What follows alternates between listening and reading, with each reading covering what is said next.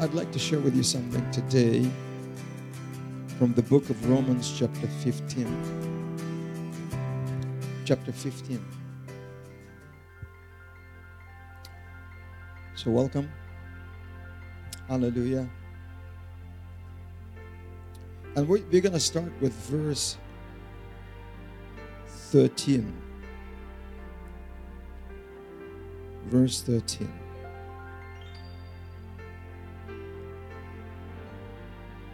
It says, "Now may the God of hope fill you with all joy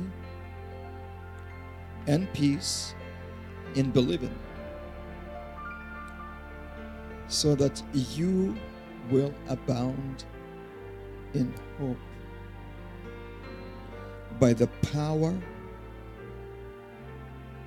of the Holy Spirit. And concerning you, my brethren, I myself also am convinced that you yourselves are full of goodness, filled with all knowledge, and able also to admonish one another." Amen. "But I have written very boldly to you on some points, so as to remind you again,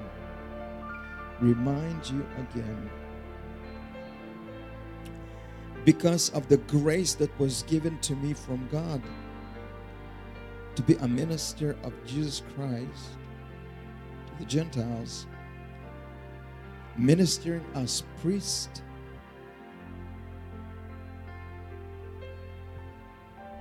the gospel of God, so that my offering of the Gentiles may be acceptable, sanctified by the Holy Spirit.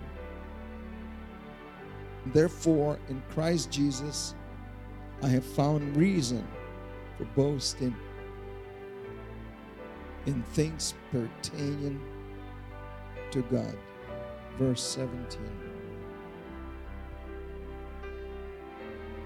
"For I will not pressure or presume to speak of anything except what Christ has accomplished for me, resulting in the obedience of the Gentiles by the word and deed, in the power of signs and wonders, in the power of the Spirit, so that from Jerusalem and round about as far as Illyricum, I have fully preached the gospel of Christ.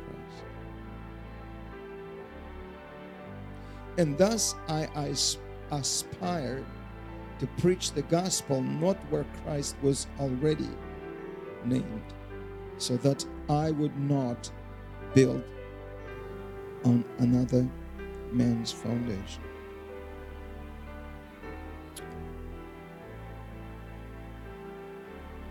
Well,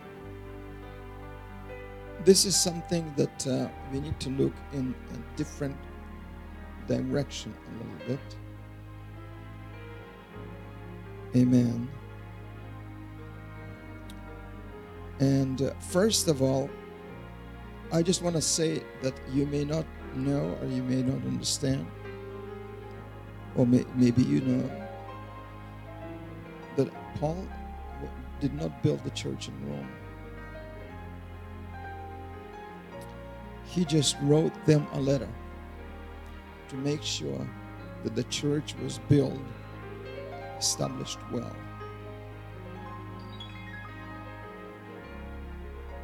Because somebody else was involved in building that church. And Paul was actually saying in verse 22, "For this reason, I have often been prevented from coming to you." For this reason, because the Holy Spirit did not allow him to go. Because somebody else was doing a good job there. That's one thing. But do you remember what I was sharing on Saturday about Malachi? A letter to the priests.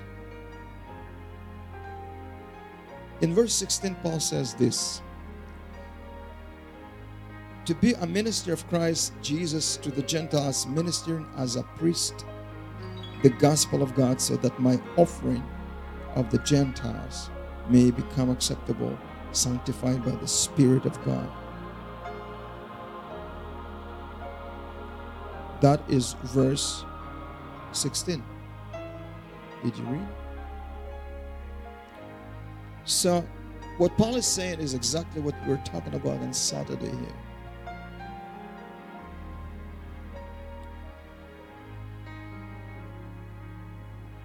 And look at that, what he says in verse 13.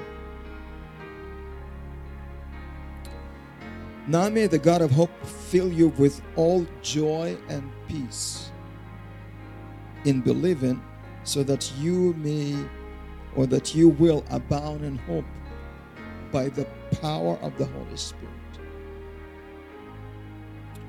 And then he said further, in verse 18, says, I will not boast in anything but accept what God has accomplished through me, resulting in the obedience of the Gentiles.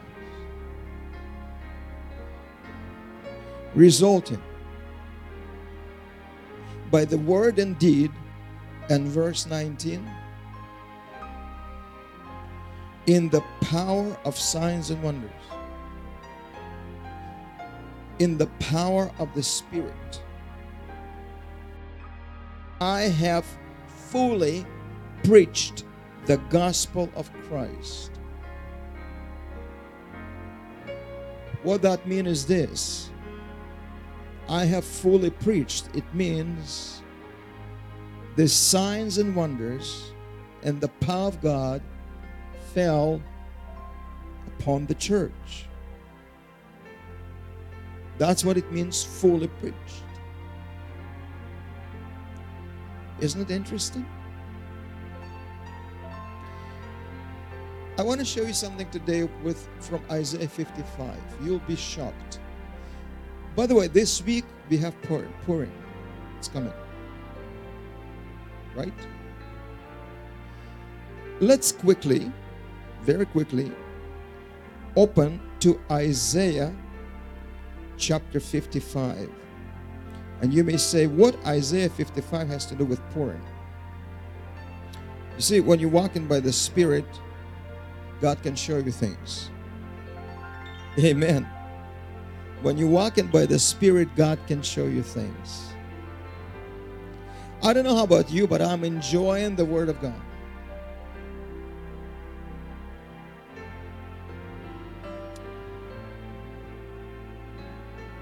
You can enjoy anything in this life greatly, but I think a believer, his greatest joy is the revelation of the Word. Amen? Is the revelation of the Word of God. That's for sure, is the revelation of the Word of God. So in Isaiah 55, God explains how He works and how He pours down His Spirit and Word into somebody else's life that will produce fruit. And then He explains, then He says, just as earth, or actually just as rain and snow comes down to the ground, so my word, when it comes, it waters the earth, it waters the soil of your life, and it shall not return to me void. Amen. So God is explaining in Isaiah 55 exactly the work of the Word of God. This is why I enjoy so much. This is why I enjoy so much the Word of God. Because I know that the Word of God gets me to the place where I need to be, makes out of me somebody that I need to be by the power of the Holy Spirit. Why did we come to Jesus? To be changed, to be set free. Is that right? To be changed, to be set free. This is why we came to Christ. Amen. And the Word of God is doing it. Because it says, as heavens are higher than the earth, so are my ways higher than your ways, my thoughts greater than your thoughts. And then verse 11 it says, it says, for as the rain and the snow comes down from heaven and do not return there without watering the earth and making it bear and sprout and furnishing seed to the sower and bread to the eater.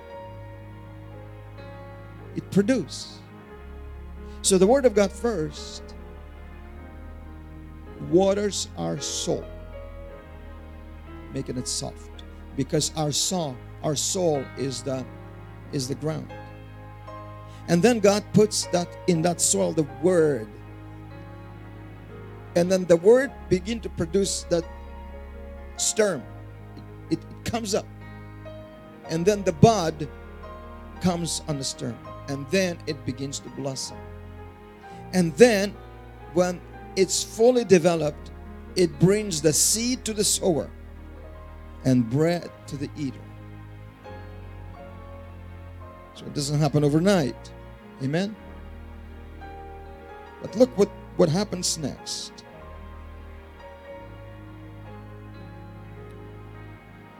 In verse 11 it says, so will my word be which goes forth from my mouth. It will not return to me empty, without accomplishing what I desire. I wonder if you would like God to do what He desires in your life. Do you? Would you like that? I do. Which way it's going to happen? It's when we allow God to place His word into our soul. The Bible says that the Word of God is like a two-edged sword. It's so sharp that it divides between the soul and the spirit. Amen? What does it mean? Because your soul and spirit are different. They're so much different that it will bring actually a separation between your soul and spirit to make sure that your spirit is filled with God and your soul is filled with His Word. Amen. And it says, it will accomplish what God's desire and without seeding in the matter for which I send it. So God is going to accomplish all the things that are sent it for. And look what verse 12 says. For you will go out with joy and be led forth with peace. The mountains and the hills will break forth unto shouts of joy before you, and all the trees of the field shall clap their hands. Even the nature is rejoicing to see somebody walking in the Word of God. Now, why did I bring this verse to you? Remember in Romans chapter 15, what did we read there? Let me bring you back to this point. In verse 13 it says, now may the God of hope fill you with all joy and peace in believing, so that you will abound in hope by the power of the Holy Spirit. So now we see that it's the same thing what God is speaking here. He speaks in Isaiah 55. You will go out with this joy, right? But that's not the end of the story. Read further. Verse 13 says this, very important verse. instead of the thorn bush, the cypress will come up. And instead of the nettle, the myrtle will come up. It says, and it will be a memorial to the Lord and for an everlasting sign which will not be cut off. Let me explain to you about these things that God is using as trees. Thorn bush and cypress are two different things. We were in the world very sharp and prickly. We were like a thorn bushes. Like thorn bushes. But out of us, God is making a cypress tree. What is the cypress tree? Cypress tree was used for a couple of different things. First of all, it was used to make instruments. Because it sounds good when it's made up. Secondly, it was made the temple. Got it? So out of that, as it says, out of that thorn bushes, instead of the thorn bushes, the cypress will come up. Out of your thorned life, sinful life, fleshly life, terrible life, whatever it can be, you will become an instrument to God. An instrument. God will make an instrument out of you. And the Bible says that you are the temple of the Holy Spirit, aren't you?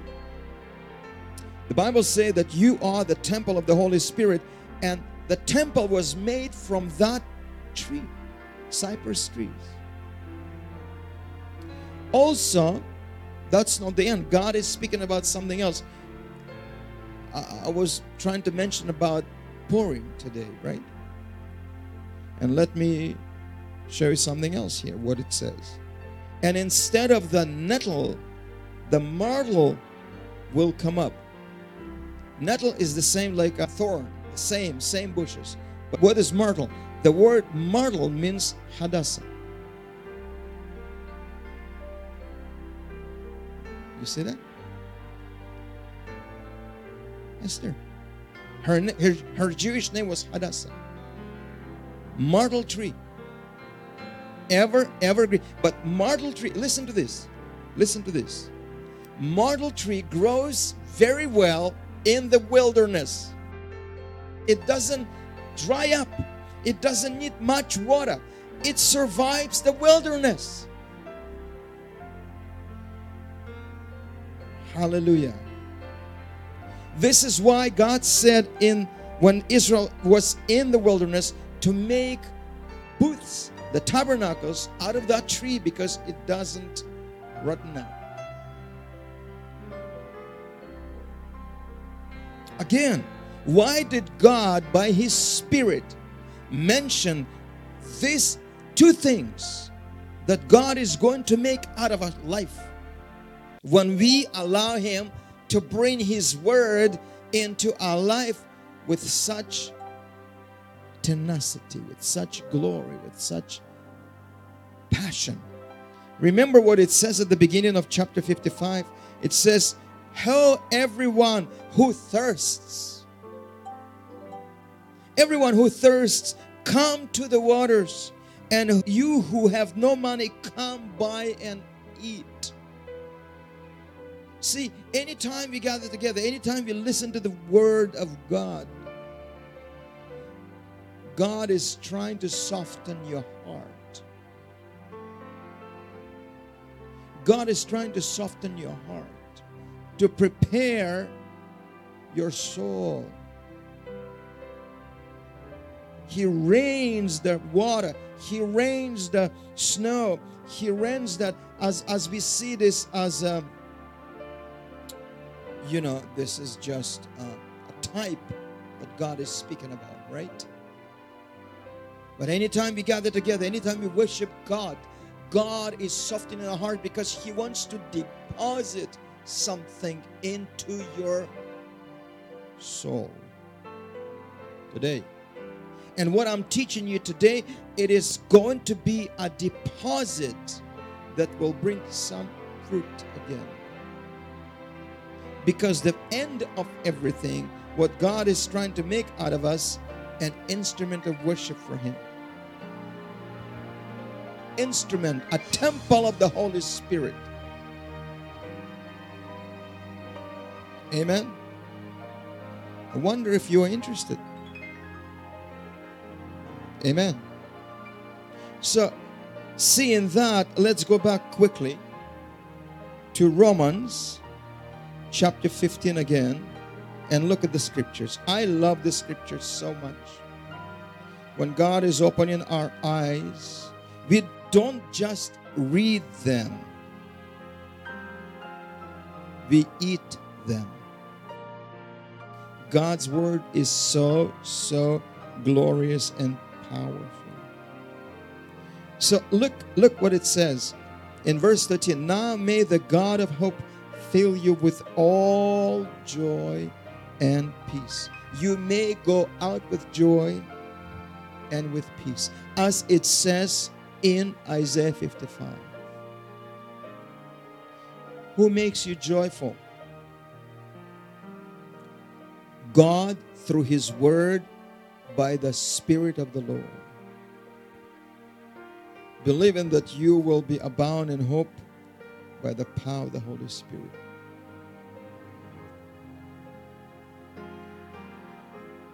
See, I was not interested today to tell you about the history of this chapter and to prove to you about Paul and Rome and everything else.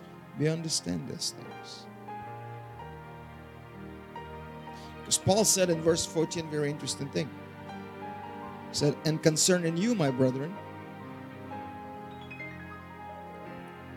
he says, I myself also am convinced, because he never been there, but he was convinced that you yourselves are full of goodness, filled with all knowledge. Look at that. And able also to admonish one another.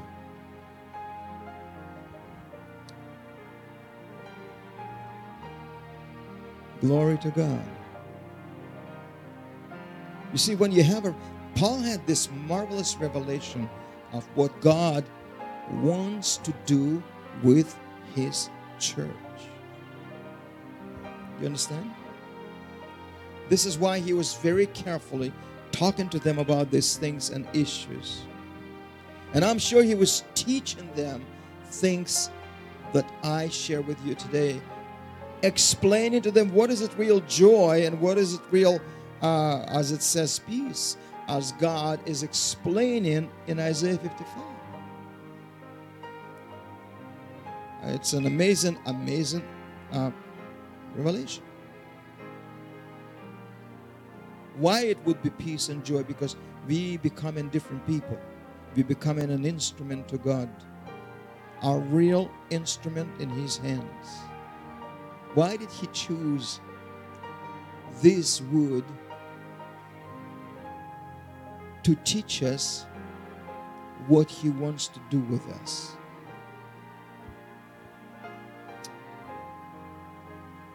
Because He wanted to bring an example.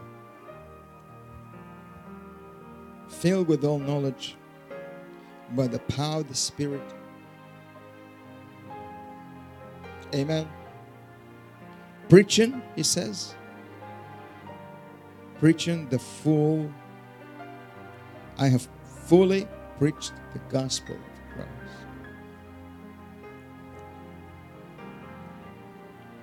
Yeah. In verse 19 at the end, I have fully preached the gospel of Christ. Fully, it means, you see, a man who understands these principles of God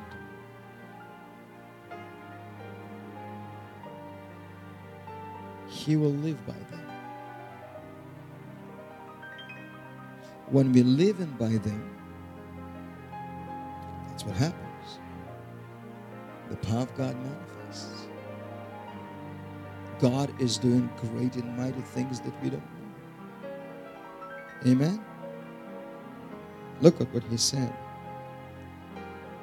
He said, I became a priest, not those that are mentioned in the book of Malachi.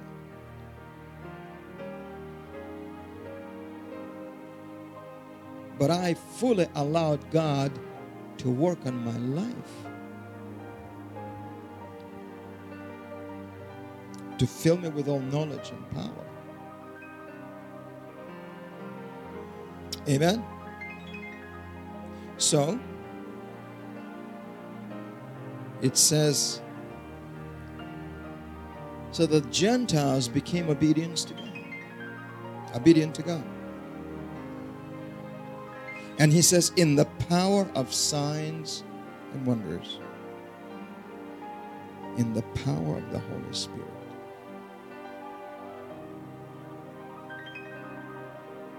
When we have understanding of which or through which God is teaching us by His Word, then we take this to our full consideration. Knowing and asking God for only one thing. We need change. We need His Word to change us. We need our life to be fixed. We need to become the people that are hungry and thirsty for God every single day. Oh yes, you'll make mistakes. Absolutely. We will make mistakes.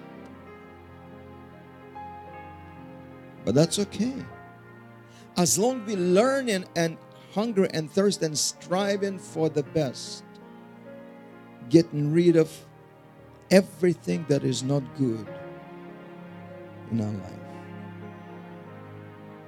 And I thank God for the scriptures that always revealing to us that marvelous revelation of the direction of God's Spirit. To be hungry for Jesus. Are you hungry for Him?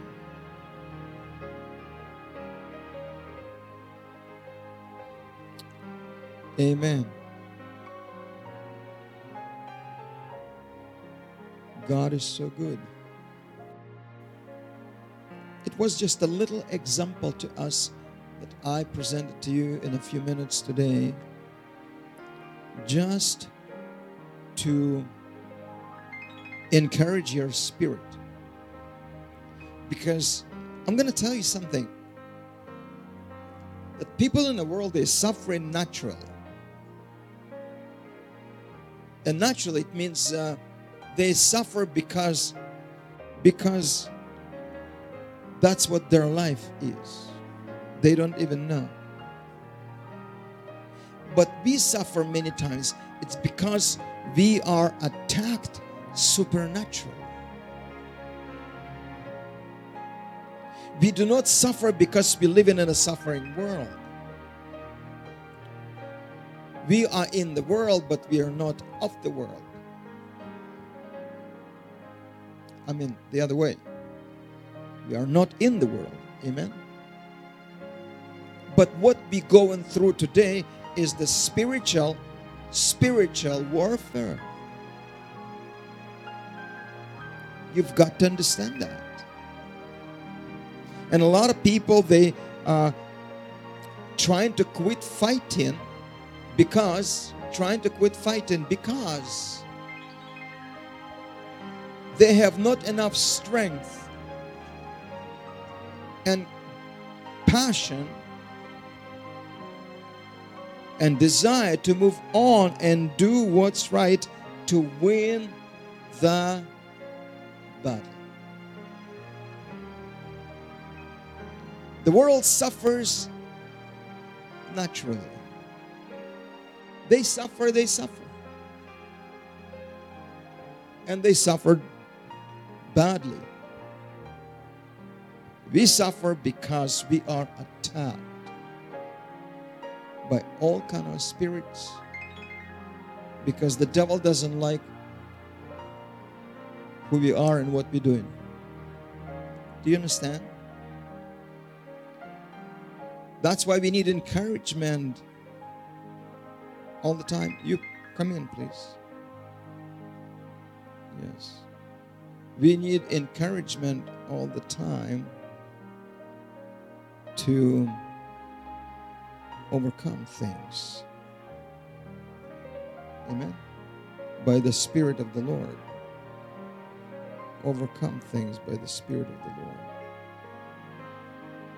Hallelujah. Glory to Jesus. And the Bible says that we shall overcome by the blood of the Lamb and by the power of His testimony. Amen. Glory to God. Remember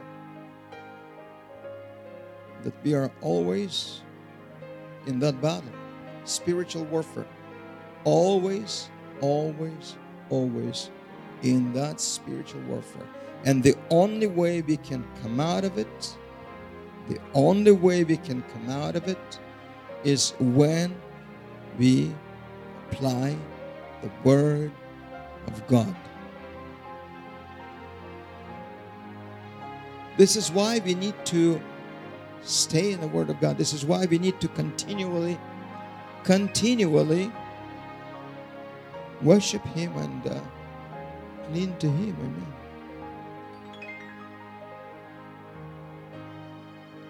It's a real battle. Hallelujah. A lot of people, they cannot overcome their sin and their life and their things in their life. Why? Is because the Bible says that I hear but not the doer of the Word of God is like the one that looks in the mirror, sees the problem, walks away and do nothing.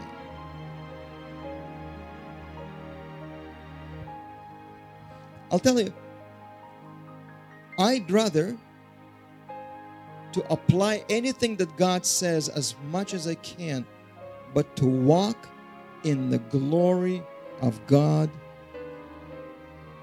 constantly. Always. I'd like to always be in the presence of God. Why? Because that's where my safety is. My safety is in His presence. Amen. When I'm walking in the presence of God, when I'm applying the Word of God, when I'm trying to live by the Word of God and receive revelations from the Word of God and apply, it helps me to overcome things in my life. Remember, God sets you free by the Word.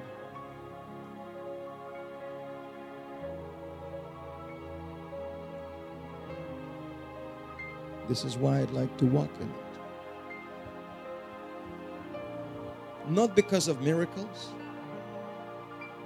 not because of ministry. You know, the other day I said to the Lord in my prayer, I was walking and praying. And I came to the point, I look at the heavens, I said, Lord, I don't want anything in my life, even if you're not going to use me at all. But I want to be in your presence.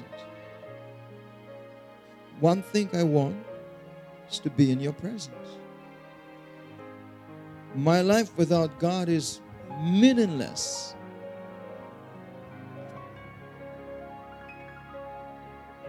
I'm not going to be a good father, a husband, a pastor, or neighbor, or even anybody to myself without God's love and presence in my life.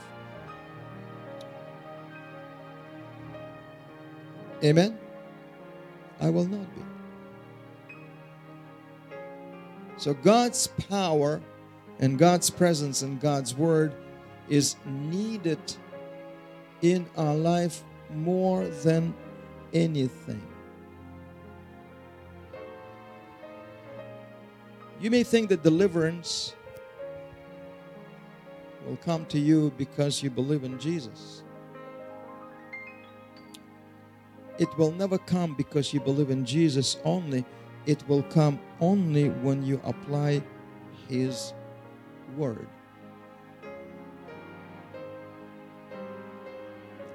Jesus without Word is meaningless in our life. Meaningless. The Holy Spirit without Jesus and the Word will never display His power in our life. Amen? I'm trying to let you understand. I'm trying to help you to understand why people becoming so passionate for God, not just on Saturday or Sunday, but on every day of the week, and they can't put the armor of God down because it becomes their source of life. It becomes their actual source of life. Remember what the Bible says, in Him we live, we move, have our being. Amen. Hallelujah. And what I shared with you today about worship, it didn't come from my mind or heart. I can assure you that anything that I receive, even when I'm speaking now, I know God speaks. Sometimes simple things, sometimes more deeper, because God understands where we are. I don't take credit to myself. I'd rather not to say a word if I'm speaking on my own authority. I don't want to. Jesus said also, I don't speak on my own authority. I speak everything what the Father says. And sometimes God will give you out of nowhere such a powerful, influential revelation. As I shared with you today about worship, about why we speak with the tongues of angels, not just people. Why we speak with the tongues of angels? Because in heaven, people don't write songs. They worship God in spirit and in truth.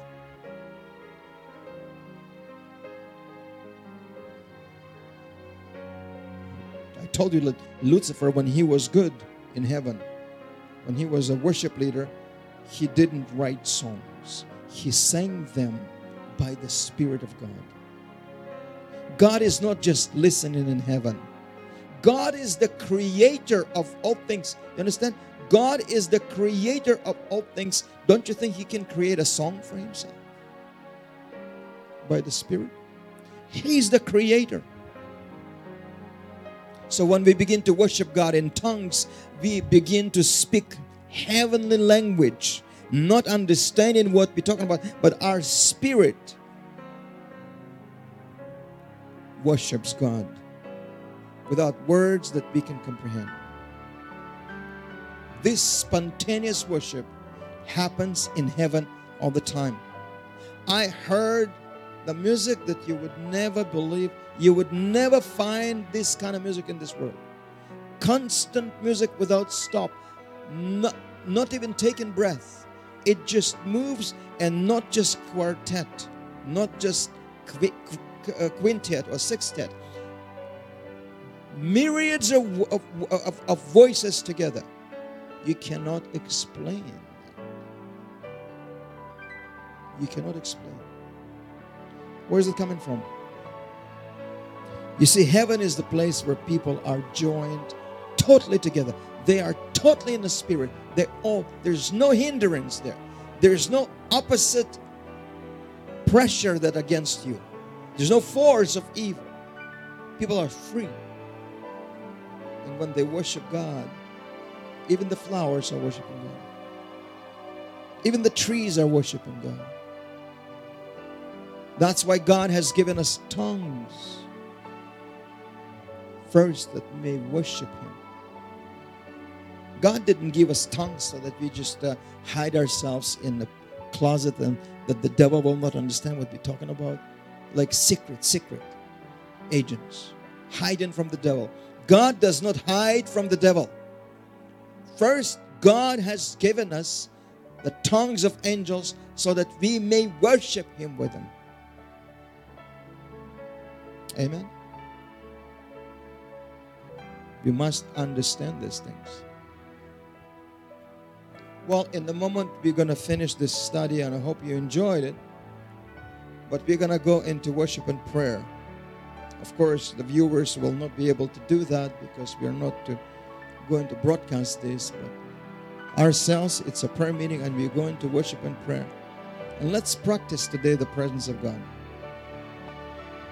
Our worship, our services here, Tuesday night meetings are not just, we're praying for revival. It's a wonderful thing, but they're also a rehearsal.